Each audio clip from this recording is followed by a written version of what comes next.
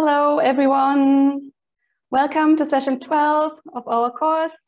Today we are talking about Bhaddā Kāpilānī, who is the nun who is foremost in recollection of past lives, and she's also Mahakassap's wife.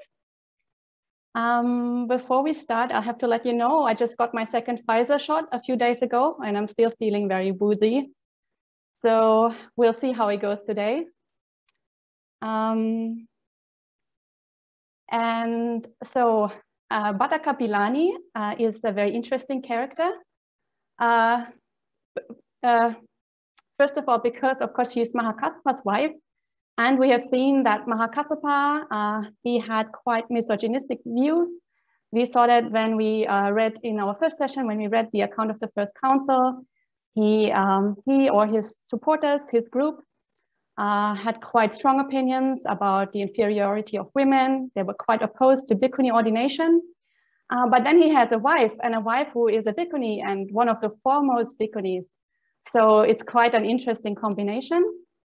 And then also, of course, in some ways, Mahakassapa and Bhaddā are somewhat comparable to the Buddha and Yashodhara, because they're also one of the foremost couples.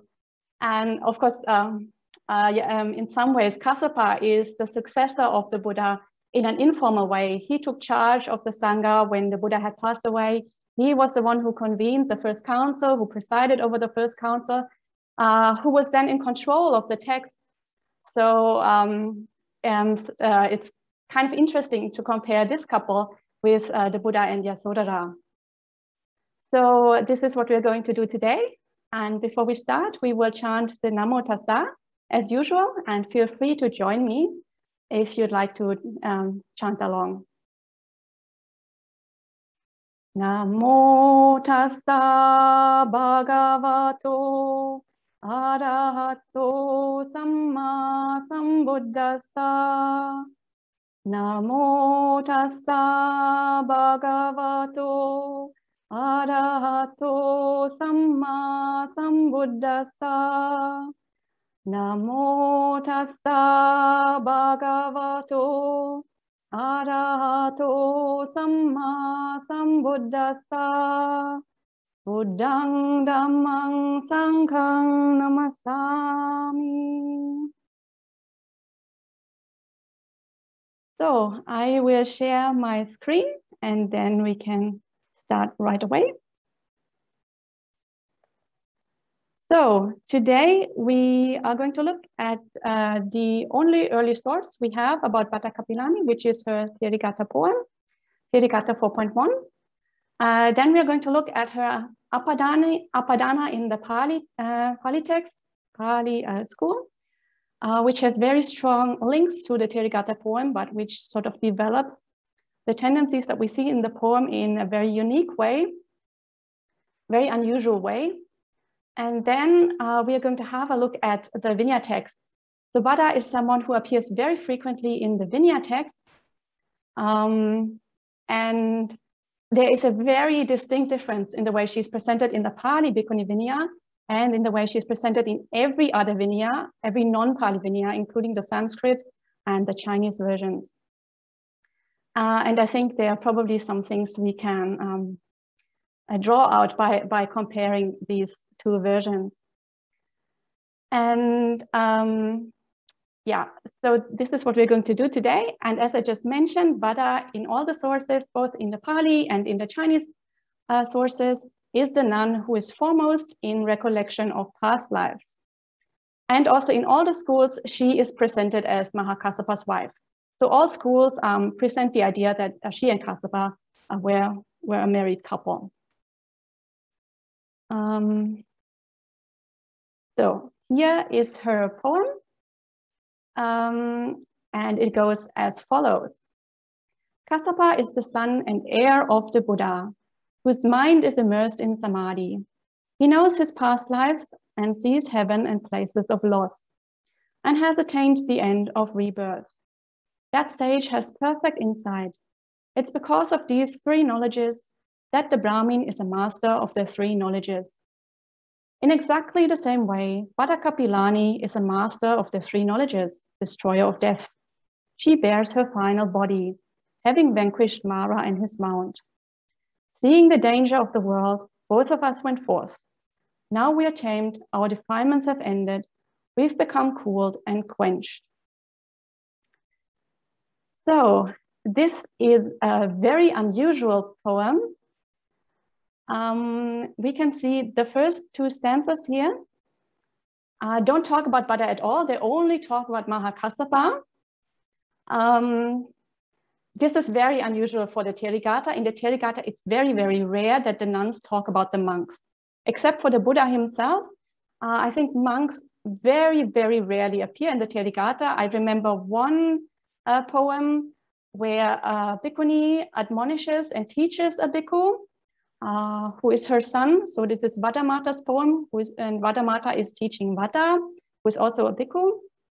And then by the teaching of his mother, he's able to attain arahantship.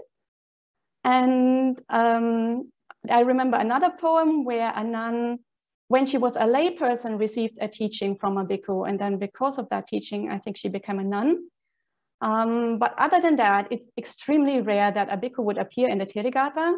And we really get the impression that the ancient bhikkhunīs were quite separate as a sangha from the bhikkhu sangha. But here, this is really one poem that stands out because a bhikkhu is praised so much.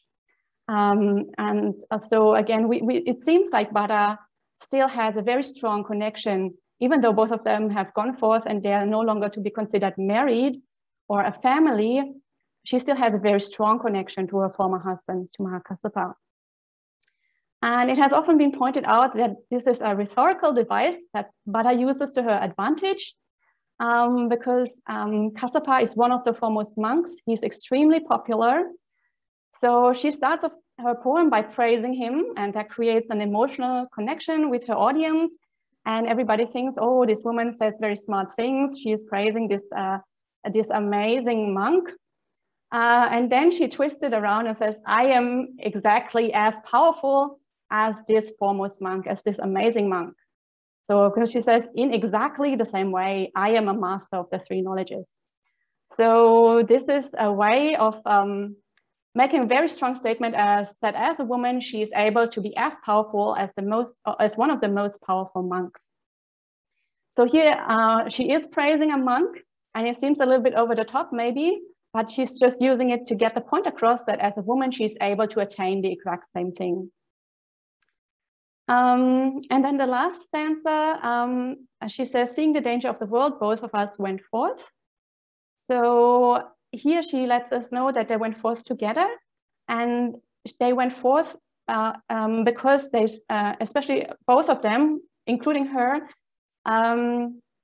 had a very genuine spiritual vocation. So she didn't go forth because her husband went forth and she felt lonely at home, but she really went forth because she wanted to attain the end of rebirth, because she saw the disadvantages of living in samsara. And I think many people will be familiar with the story of the commentarial story of Bhaddā and Mahakassapa going forth. This is again a very popular story found in many of the schools, not only in the Pali version. In that story, we know that Bhaddā and Mahakassapa, they were both from Brahmin families. And both of them, even when they were very young, had the wish to go forth and not to get married. So when the parents set up the marriage, both of them sent letters to each other, asking each other not to get married and to find another husband or wife, another partner, because they wanted to go forth. But the parents were really adamant that they get married, so they intercepted the letter and exchanged them with love letters. And so they ended up getting married, but they never consummated the marriage, and they lived together as brother and sister. And when the parents had passed away, they were free to go forth. And they went forth together, and but then they parted ways because they thought it was unsuitable for a man and a woman to be together when they are ascetics. And they went forth in the first year of the Buddha's dispensation. So when the Buddha had just started teaching, at the first opportunity that they had to get the true Dhamma. So their karma was very strong. And Mahakassapa immediately encountered the Buddha and became a monk and became an arahant. What happened to Bhaddā is a little bit different in the different schools. According to the Pali school, she had to stay in a non-Buddhist residence for female monastics. So she stayed with non-Buddhist renunciants for 5 years until Mahapajapati came along and started a bhikkhuni order. And then when the bhikkhuni order had been founded, she became a bhikkhuni and became fully enlightened. According to other sources, especially I think in the Mula Savasivada tradition or the Savasivada tradition, that doesn't happen to her. She encounters the Buddha and she gets ordained with an Ehi bhikkhuni ordination. So Ehi bhikkhuni ordination, we've talked about this before when we talked about Bhaddā Kundalakesa, is the ordination where the Buddha says, come bhikkhuni, and then she automatically gets ordained in that way. So that would make Bhaddā Kāpilānī obviously a very, very early bhikkhuni, much earlier than the story of Mahapajapati. And so Bhaddā is one of the candidates that we think could have been the first bhikkhuni or one of the first bhikkhunis who might be an alternative to Mahapajapati founding the bhikkhuni order. Because we have stories, not in the Pali tradition, but in the Savasivada or Mula Savasivada tradition. So this is her early poem. She is quite a strong woman. She's a bold woman. She declares her arahantship in a very strong, unequivocal way. She makes it clear that she had a genuine spiritual vocation. But also she shows her connection to Mahakassapa, which is still very strong. And especially this connection with Mahakassapa is now developed in a very strong way in her apadāna, and also in a very unusual way in her apadāna. So we are going to have a look at that now. And the apadāna, as usual, starts in the time of Padumuttara Buddha. And the apadāna is also very long, so we are going to skip a few passages.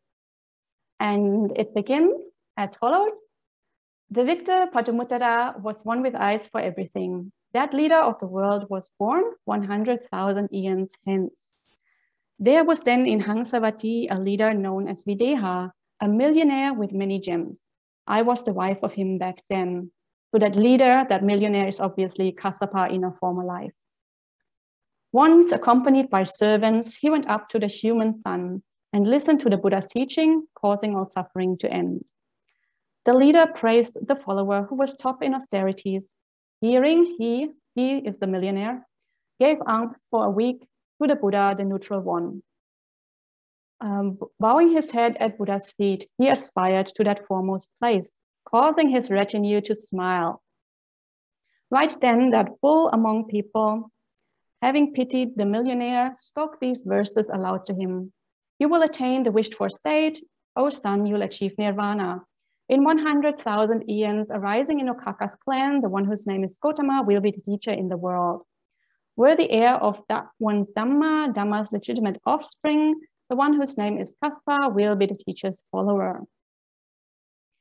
So here we have Kassapa in a former life, being a millionaire. He goes to the Buddha Padumuttara.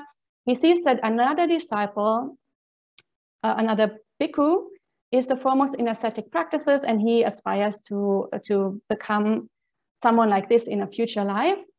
And his retinue smiles, obviously because he's a millionaire and he's very much indulgent in sense pleasures, and he's the opposite of an austere ascetic practitioner. But still, the Buddha gives him the confirmation that he will attain this place. And then, gladdened after hearing that, as long as he lived, he then served with requisites the victor guide, with a heart that was full of love, lighting up the dispensation, crushing the dirty heretics, instructing those who could be taught. He passed on with his followers. So the Buddha passed on, not the millionaire. And when that world chief reached nirvana, assembling his kinsmen and friends to do puja to the teacher, with them he then had constructed a stupa. So the millionaire constructed the stupa, which was made of gems rising up 7 leagues in height. So 1 league, it's not quite clear how long a league is. Some people estimate it's roughly 10 kilometers. So we're not quite sure, but that's a rough like ballpark figure. So 7 leagues is very high. Obviously an exaggeration. Which blazed forth just as does the sun, like a regal sultry in bloom.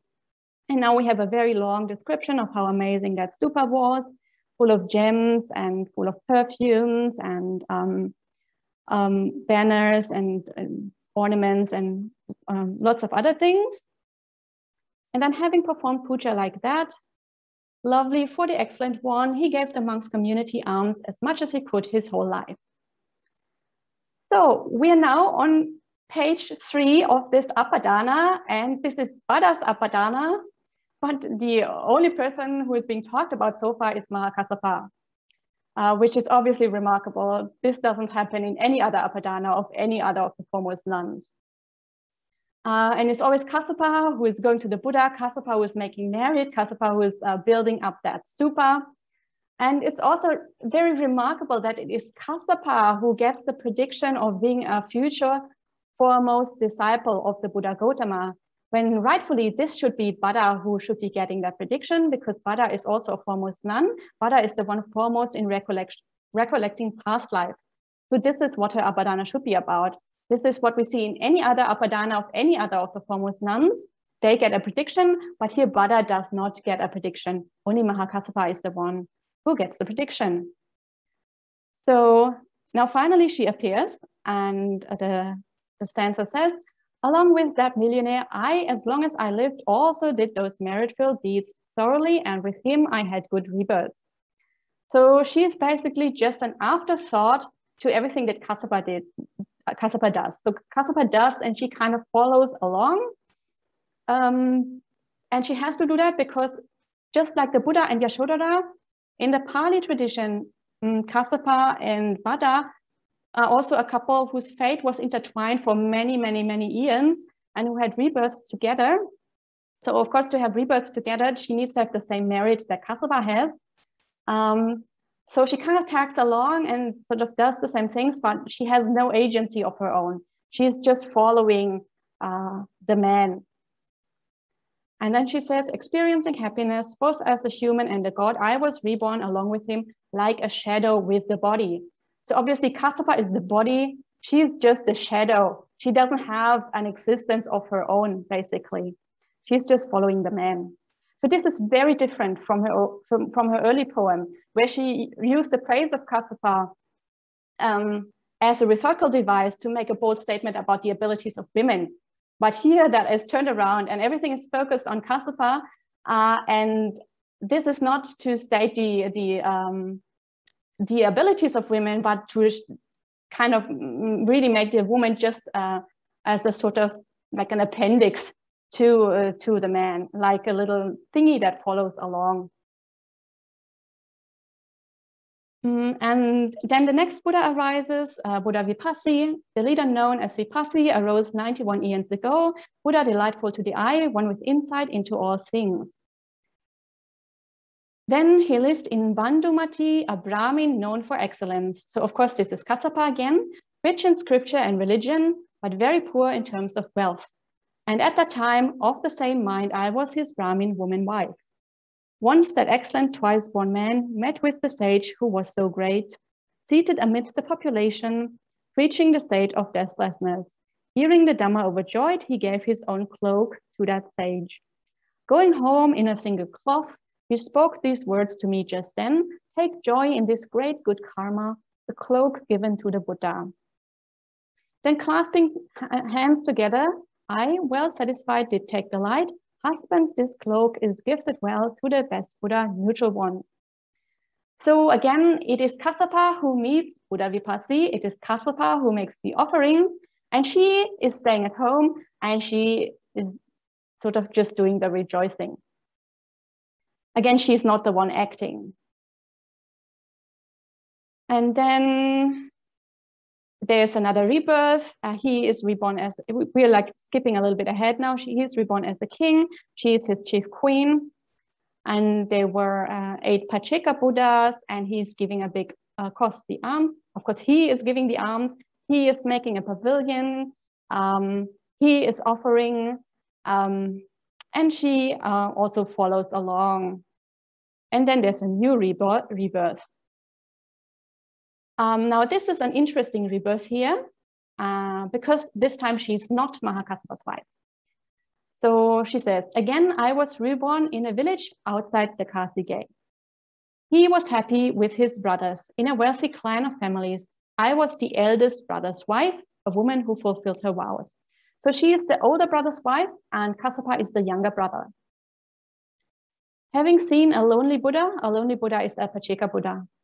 He who was my younger brother, so Kassapa, gave his portion to that Buddha. When he arrived, I told him that. So Kassapa is giving alms to the Pacceka Buddha, and when her husband, the older brother, arrived, she told the husband. And the husband did not praise that alms giving. So having taken back the food from Buddha, I gave it to him.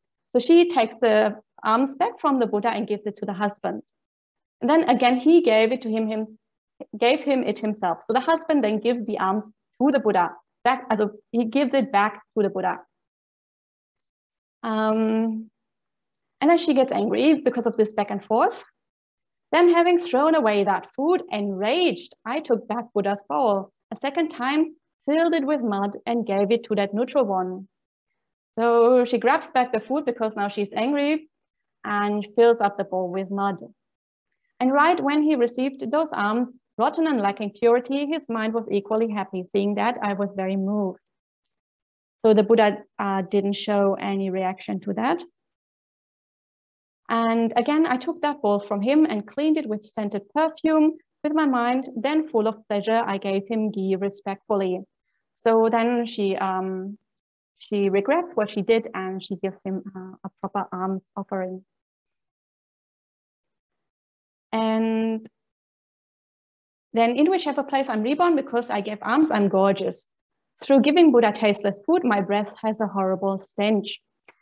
So for the first time here, we see Bhaddā acting of her own accord, not following her husband or not following the brother or whoever Kassapa is in this story, but making her own decision. But finally, when she makes her own decision, she makes a wrong decision. So she offers mud to a Buddha. She gets angry with a Buddha and she offers mud to a Buddha. So she's making bad karma. So again, this shows us here in this story, for the woman, it's better to tag along with the husband and not to have her own agency and not to act in her own way, but because when she does, then she makes a wrong decision and she makes a lot of bad karma. And of course, this is extremely different from what we've seen last week when we compared Yasodhara's apadāna, when we read Yasodhara's apadāna. And of course, Yasodhara and the Buddha had a very, very different relationship. We saw how much they were shown to be equals, how much they were shown to be real partners, and how much Yasodhara had her own agency and did her own actions and made her own merit. So we maybe you remember there were those long lists of all the various meritorious deeds that Yasodhara did. And the way she was presenting that in the apadāna was that she went up to the Buddha and she listed all these long, these extensive actions that she had done, and she was calling the Buddha to witness that. So she was acting and the Buddha was bearing witness. So she was the active one and the Buddha was the passive one. And she was also very independent from the Buddha. She made her own decisions, her own merit, and the Buddha sort of only witnessed. He might not even have been present at that time. So it's very, very different. Their relationship is very, very different. It's much, much more equal than that between Bhaddā and Kassapa. And one theory that has sometimes been put forward to explain that is that, of course, the Buddha and Yasodhara came from the Khattiya clan, the warrior clan, whereas Bhaddā and Kassapa came from a Brahmin clan. And we know that the situation of women changed after the Buddha's time, but it might not have changed in all classes of society in the same way. It's very likely that this started in the for the Brahmins first, so that for the Brahmins, first the status of women declined quite rapidly, quite quickly, and that in other groups of society, the other case, things would have remained equal much longer. So for that reason, it seems that for Brahmins, an ideal marriage would be a very domineering male personality with a very submissive female personality. Whereas for the Khattiyas, a much more equal relationship was seen as an ideal marriage. So that is one possible explanation why those two couples are portrayed in such a different way, even though both of them are quite respected couples, and the tradition certainly didn't want to put anyone down here. Certainly they wanted to tell an inspiring story, not a story that is detrimental to their characters. So here we might see an example how the different castes, the different classes in society had very different approaches towards women. And then the story continues.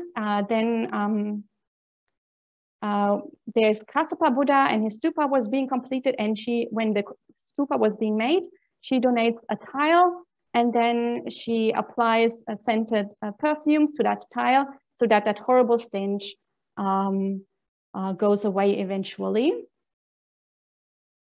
So she gives a lot of offerings there. And then the story kind of picks up. We're skipping ahead a little bit again.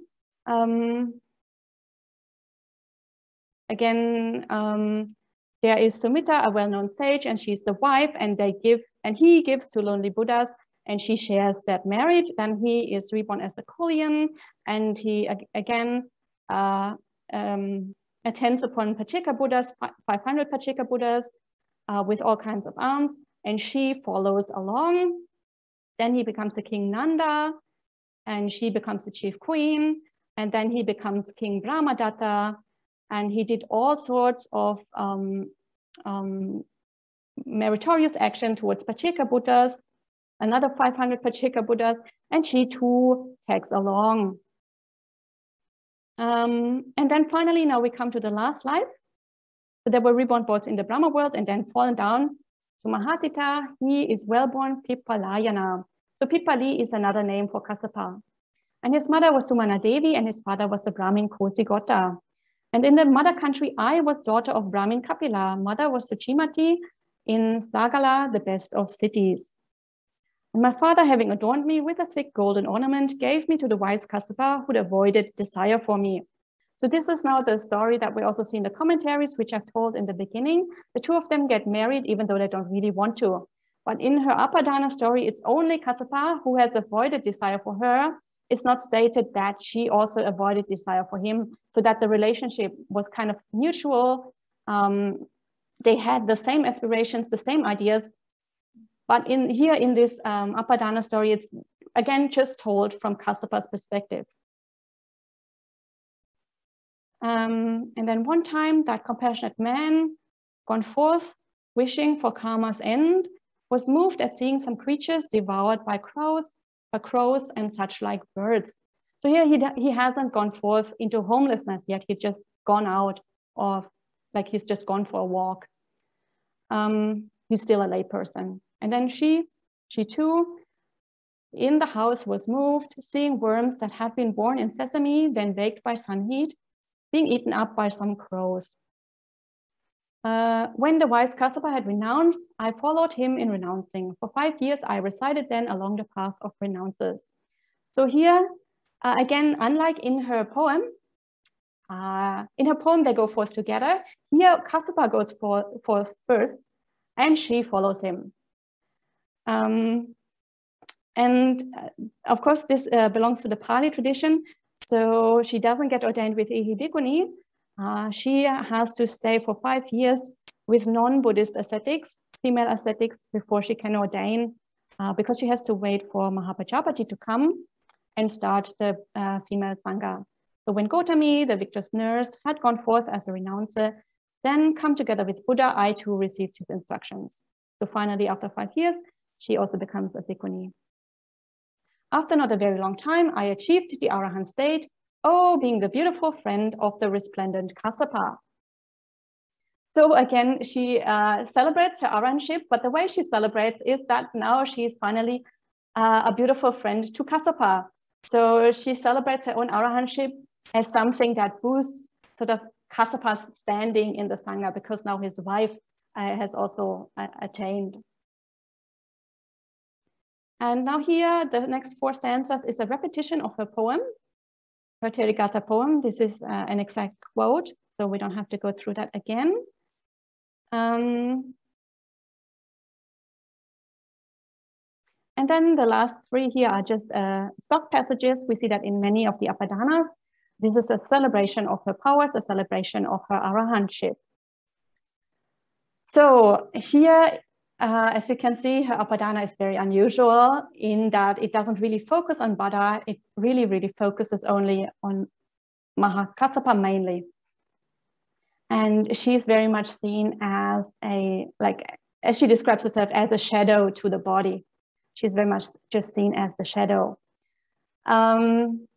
So this is very unusual. On the other hand, this is something that this idea that Brahmin relationships or Brahmin marriages were quite different from Khattiya marriages, where the partners were much more equal, is something that comes up in different forms in different constellations. And one thing where we will see that again is next week. Next week is our last session, and next week we are talking about Thulananda. And Thulananda is the epitome of a bad nun. She's the foremost in misbehavior in all Buddhist schools. And the way that is seen most prominently is that she has a very bad relationship with Mahakassapa. And she also has a bad relationship with Bhaddā Kāpilānī. And we are going to explore that much more in detail next week. But it is in one of the sources, it is said that she is a Khattiya woman. And also from her behavior, the way her behavior is described is she's much more independent. She's very outspoken. She is really someone who stands up to men also. And of course, if Mahakassapa as a Brahmin has a completely different idea of how women should behave, that would make their relationship very difficult. And this is something which we'll explore more next week. So this whole idea of there being very different conceptions between Brahmin women and Khattiya women is something that we will explore in detail next week. And that might be one of the reasons why Thulananda was cast in this role as a very bad person by the people who preserved the text in the beginning, the followers of Mahakassapa, who were mainly Brahmins, who had mainly had that idea of women who should be more submissive. And Thulananda didn't fit that mold at all. So this is something that will come up again next week. And in preparation for that, Thulananda, because she's a misbehaving nun, mostly appears in Vinaya texts. So in preparation for that, we are also going to look at Bhadda's Vinaya text today, because as I mentioned, Thulananda and Bhaddā also had a bad relationship. So Bhadda's appearance in the Vinayas is very interesting. And also her role is extremely different in the Pali Vinaya and in all the other Vinayas. So normally when nuns appear in the Vinaya, that means that they are misbehaving nuns. So the fact that Bhaddā appears all over the Vinaya is not really a promising thing. But in the Pali Vinaya, she has a very positive role, or at least she doesn't have a negative role. So we're having a look at that now and then compare with the non-Pali Vinaya. When we look at Vinaya, of course, there are all the rules, but every rule has an origin story that explains how that rule was laid down, like the events that happened, how someone misbehaved or whatever happened, and then people complained, and the Buddha heard about it and laid down a rule. So from these origin stories, we can see a little bit about the social context in which those nuns lived and the expectations that lay people or other nuns had about them and about their behavior. So first of all, we are now looking at Pachitya rules. Pachitya rules are fairly minor rules. And the first one we're looking at is 33 and 35. Here we're not reading the entire origin story because this is one where Bhaddā interacts with Tulananda. So we are looking into this more next time. But I just wanted to point out how Bhaddā is described here. And it says, Bhaddā Kāpilānī was a learned reciter who was confident and skilled at giving teachings, and she was respected for her excellence. Because of this, people visited Bhaddā Kāpilānī. So this is Bhaddā Kāpilānī's description in the Pali Vinaya. And here she's really an amazing, outstanding teacher. So she's described in very, very glowing terms. There's no hint of her being in any way a misbehaving nun. But she does appear in other rules, and the way she appears is very interesting because it's so different from all the other schools. So Pachitya 11 says, at one time when the Buddha was staying at Savatthi in Anathapindika's monastery, a male relative of a nun who was a pupil of Bhaddā Kāpilānī went from his own village to Savatthi on some business. Then in the dark of the night and without a lamp, that nun stood and talked alone with that man. The nuns of few desires complained and criticized her. How can a nun do such a thing? And then the rule is laid down. So here it's not Bhaddā herself who is misbehaving. It's actually a pupil of her who's hanging out with a man in the dark. And then the pupil obviously didn't get the message that she shouldn't hang out with a man, because then in the next rule, again, the same male relative comes to Savatthi, and the same nun who was a pupil of Bhaddā Kāpilānī, while she, knowing that the Buddha had prohibited standing or talking alone with a man in the dark of the night without a lamp, he instead stood and talked alone with that man in a concealed place. And then the rule is laid down, and then when she knew that the Buddha had prohibited standing or talking alone with a man in a concealed place, she instead stood and talked alone with that man out in the open. So one rule after another has to be laid down because that pupil of Bhaddā Kāpilānī doesn't get the message that she shouldn't be alone with a man. But Bhaddā Kāpilānī herself isn't really involved. She's just mentioned in the rule, but she's not the one misbehaving. And then there is a sangha disesa. A sangha disesa obviously is a very serious rule. And that same nun who was a pupil of Bhaddā Kāpilānī had an argument with the nuns and then went to her relative's village. Not seeing her pupil anywhere, Bhaddā Kāpilānī asked the nuns, where's so-and-so? She's disappeared. She disappeared, Venerable, after arguing with the nuns. My dears, her relatives live in such and such a village. Go there and look for her. The nuns went there, and when they saw her, they said to her, why did you go alone, Venerable? We hope you weren't assaulted. I wasn't. The nuns of few desires complained and criticized her. How can a nun walk to the next village by herself? So again, it's not Bhaddā who's misbehaving, it's her pupil. And the way she's misbehaving is that she is, the problem here is walking alone. But what we see overall in all these pachityas is that the nun is associating closely with lay people. Here in this case, she had an argument, and the first thing is she runs back to her family. And also she's associating with men. So she seems to be very close to lay people still. And she hasn't really properly gone forth in her mind yet. So she's not that much separated from lay people, and she's still mingling very much with men and with her relatives. But Bhaddā herself isn't involved in all that she's just mentioned. And this is very different from the other schools. So now we are looking at the Mahasangika Vinaya. And these are the same rules or very similar rules. But this time it is Bhaddā herself who is the one who is the cause for the laying down of those rules. So here the Buddha was staying at Vesali. And in all the non-Pali Vinayas, Bhaddā is very much associated with Vesali, not with Savatthi, as we've seen just now. And at that time, Bhaddā Bhikkhuni went to her relative's house and sat in a secluded place together with her brothers and sisters' sons. The bhikkhunis were upset and said, why does a renunciate sit with lay people in a hidden place like a lay person? And then the rule is laid down.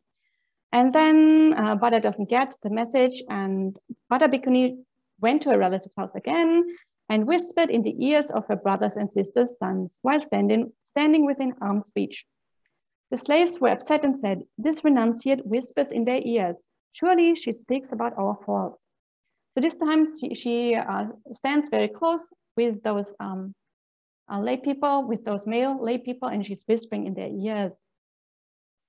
And then the next rule, Bhaddā again goes to her relative's house, and when her brothers and sisters' sons were in a dark place without a lamp, she suddenly entered there without first announcing herself. Then her relatives felt ashamed. So these are obvious parallels to the Pali rules, but this time it is Bhaddā Bhikkhuni who is misbehaving, not the pupil.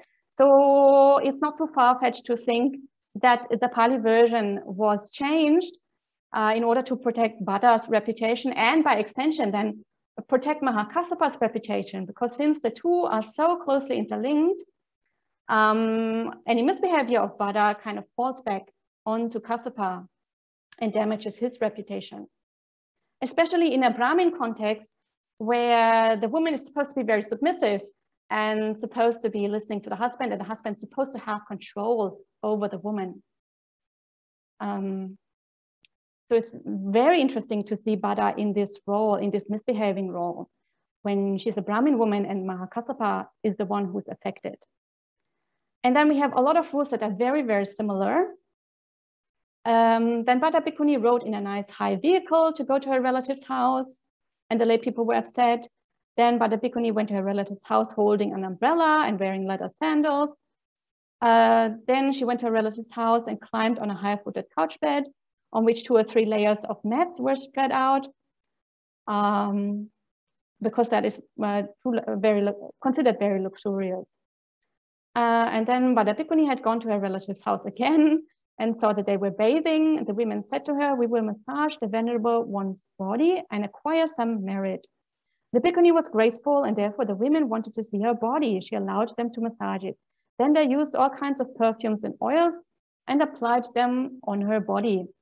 The Bhikkhunis were upset and said, this renunciate still has many wishes. So again, this is considered way too luxurious. And then the Buddha has laid down the precept that it is not allowed to have lay women massage and wash a bhikkhuni. Then Bhaddā Bhikkhuni had another bhikkhuni massage her. And so she didn't get the message. First of all, she didn't get the message that she shouldn't stand around with laymen. Now she's not getting the message that she shouldn't be massaged. So instead of a lay woman, now she has a bhikkhuni massage her. And then the Buddha lays down another rule, and then she has a sikkamana massage her. And the Buddha lays down another rule, and then she has a samaneri massage her. So she really doesn't have that renunciate mindset here. And she's constantly socializing and hanging out with lay people and indulging in all these sense pleasures that were considered quite luxurious and quite outrageous for renunciates to use. And of course, this is the way she's misbehaving is extremely interesting, because this is in direct opposition to Mahakassapa's foremost quality, being the most austere, the most ascetic monk. And she is the one who is completely indulging in all these sense pleasures and who's constantly hanging out with her relatives, constantly socializing with lay people. So this directly flies in the face of Mahakassapa's practice. Like if she was misbehaving in some other way, it wouldn't be that bad, but because she's misbehaving in this way, it really undermines Mahakassapa's authority. So it's very interesting that this is portrayed in the non-Pali Vinayas, while of course in the Pali Vinaya it was changed to her pupil so that Kassapa's reputation could be preserved. And then there's another story, Bhaddā Bhikkhuni put on a silk robe. So of course a silk robe again is quite luxurious. and went to her relative's house. On the road, she was caught in a rainstorm. The road became transparent like crystal, and her whole body was visible. A crowd of people walked around her, wanting to look at her. So she crouched down, and the student, depending on her, stood at her side to shield her off. So again, because she's indulging in this luxurious silk robe, now she's getting in trouble. And so far we have looked at the Mahasangika Vinaya. Now we are looking at some of the other Vinayas. And we have so many stories. I'm not even showing you all the stories. We have much more stories. But for reasons of time, I'm going to summarize some of the stories that we are having here now. So this is from the Savasivada Vinaya. There's Bhaddā, the Kāpilānī Brahmin woman, and her younger sister dies. So she visits the husband of the sister. And because it gets dark, she has to stay overnight. She doesn't dare to go back to the monastery anymore. So the husband has dubious intentions towards her because she stays overnight, and he misunderstands her intentions. Nothing really happens, and the next morning she escapes, but it was a very close call. And then she gets criticized for spending the night alone with a layman. So again, she's in lay people's house and alone and too close with a layman. And then we have the Dhammaguptaka's Vinaya. Here we have two stories that are very similar. And here Bhaddā Kāpilānī goes to her relative's house again. So in all the Vinayas, she's portrayed in exactly the same way. She's constantly in her relative's house. And here she guilt trips her relatives into giving her an extremely expensive cloth worth 100,000 panels of cotton cloth. And then they're very upset. This bhikkhuni takes without limit. And she should, even if a supporter offers it, she should still know moderation. So this is a rule about taking a heavy cloth. The next rule is exactly the same. Very, very similar origin story about taking a light cloth for the summer. So the first one is for the winter, the second one is for the summer. And Bhaddā, she's manipulating her relatives, she's guilt-tripping her relatives in order to get this really expensive cloth. And these rules appear in all of the Vinayas, and Bhaddā is associated with this rule in several of the Vinayas. In the Mahasangika Vinaya, again, she is also the one who is the cause for laying down these rules. But the origin story is slightly different. Now I've confused myself. Okay. So the origin story is slightly different. There was a merchant who came from the north, and he had a very expensive, thick woolen cloth, and he wanted to sell it, but it was way too expensive. Even the king couldn't afford it. So he got very depressed because he had made a big investment and couldn't sell the cloth. Then people advised him to go to Bhaddā. And Bhaddā, of course,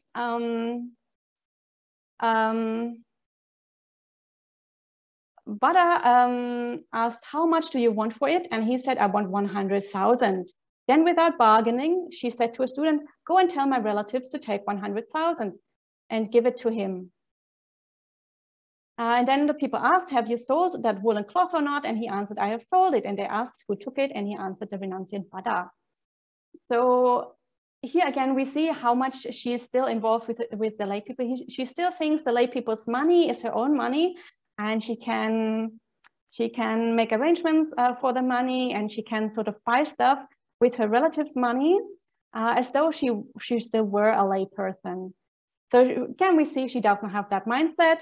And the next rule, so this rule was about the heavy cloth. The next rule is again the same about the light cloth. There's a merchant from the south. He had a thin cloth with a swan pattern. He also wants 100,000. It's too expensive for the king, and Bhaddā buys it in the end with her relatives' money. Then there are different rules. Here there are two from Dhammaguptaka and the Mahishasaka Vinaya. So these are about Bhaddā again being too close with a man. Bhaddā has a an abscess on her body. Most Vinyas say on her thigh. And without informing anyone, without having a second woman present, she has a male doctor open it and treat it. And in one version, she gets attacked. In another version, she doesn't get attacked, but the other bhikkhunis fear that she might have gotten attacked. So then they criticize her again for being alone with a man. So we see in all these vinyas, these are absolutely recurring topics over and over again, and I haven't even shown you all the rules, how Bhaddā is way, way, way too close to men, way, way, way too close to lay people, how she really doesn't have a renunciate mindset. And I think the story that summarizes that best is the one that I have put here in the bottom, and this one I'm going to read out in full. And this story says, the Buddha was staying at Savatthi. At that time, a bhikkhuni, this is another bhikkhuni, not Bhaddā, when the rains retreat at Savatthi had ended, came to Vesali and went to the house of the relatives of Bhaddā bhikkhuni. Her family members asked, where did you spend the rains? She answered, at Savatthi. They asked, what is good and bad about Savatthi? The bhikkhuni said, Jeta's grove has abundant flowers and fruits. The water in the ponds is pure and cool. The monastery is such and such. The world-honored one's residence is such and such.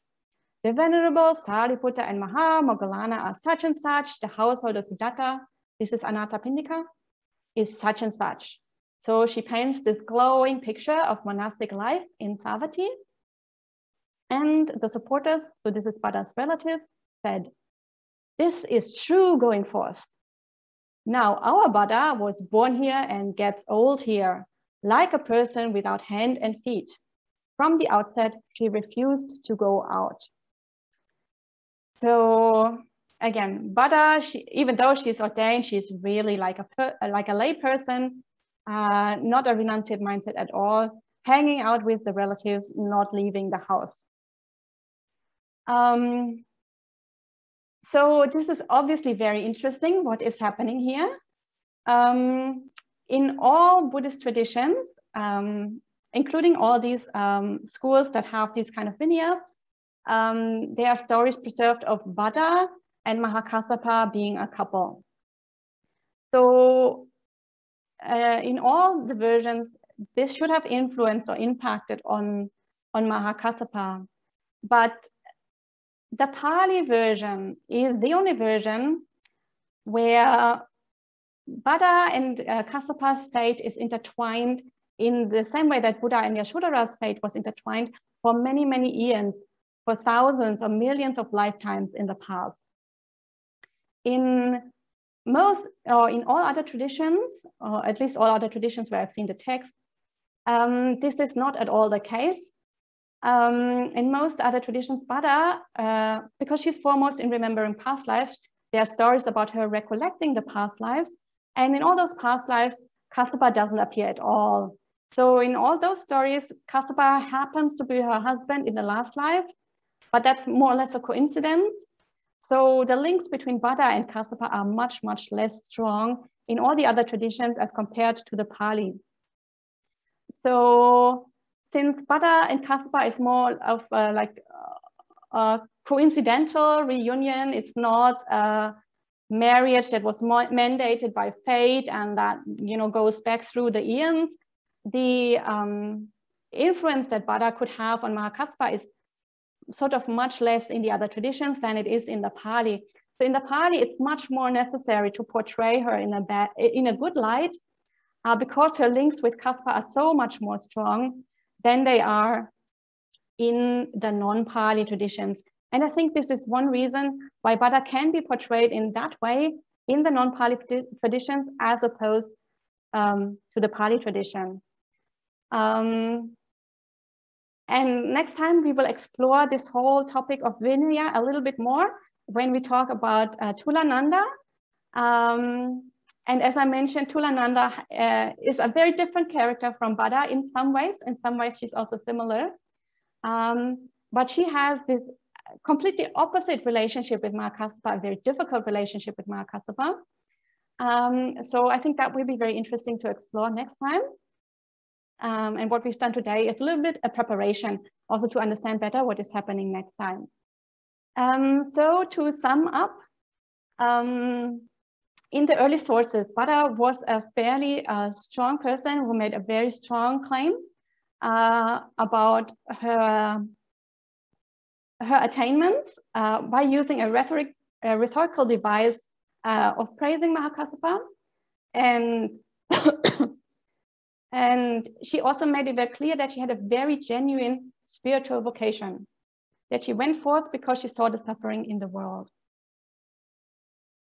And in her apadāna text, that praising of Mahakassapa was used in a way that her whole apadāna started to focus only on Kassapa. And she was really relegated to a very, very submissive secondary position.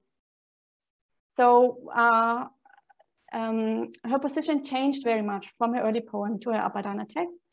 And then in the Vinyas, we see a completely different side of Bhaddā again.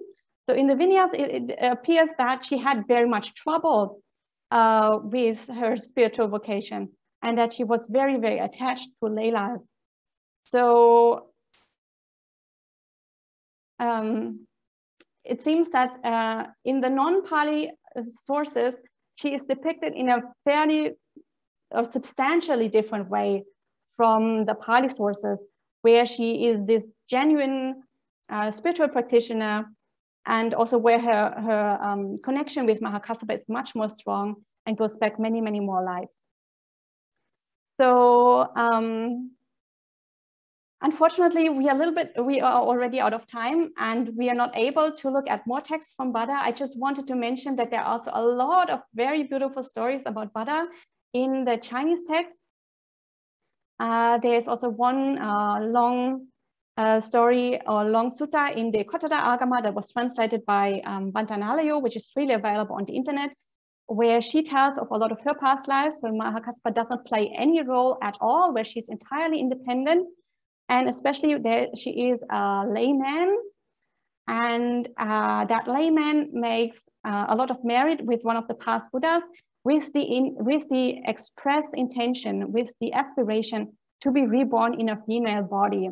So with the fruition of this meritorious act, that layman becomes a woman. And this is seen as a fruition of that extremely good karma that he has made from serving that Buddha.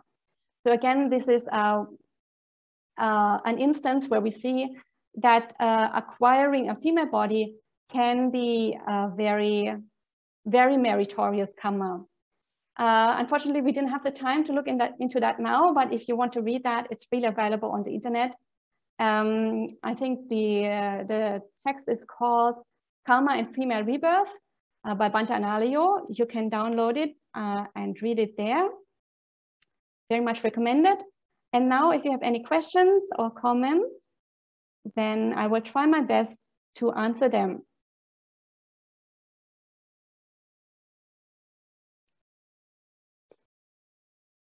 And I see Vanessa has typed in the chat, no problem, you can keep your video off, not a big deal. So does anyone have a question? Yes, Anna-Marie?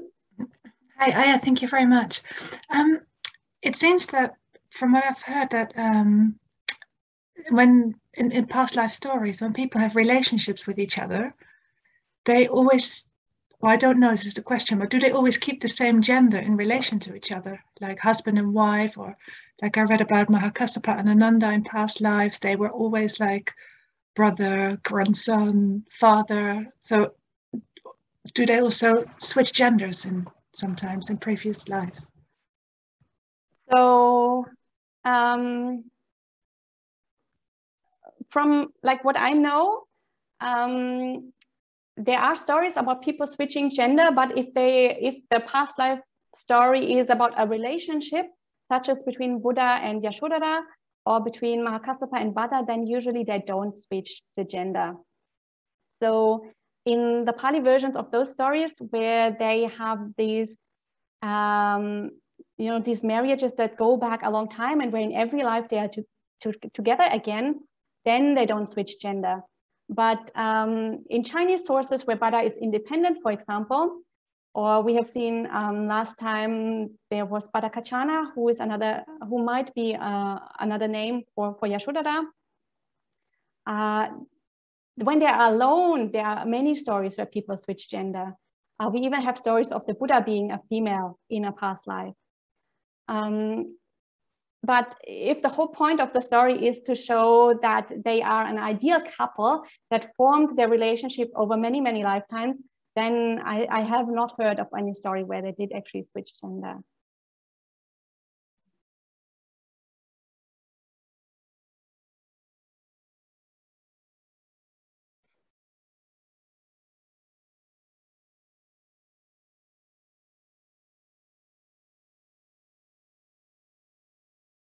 Is there any other question?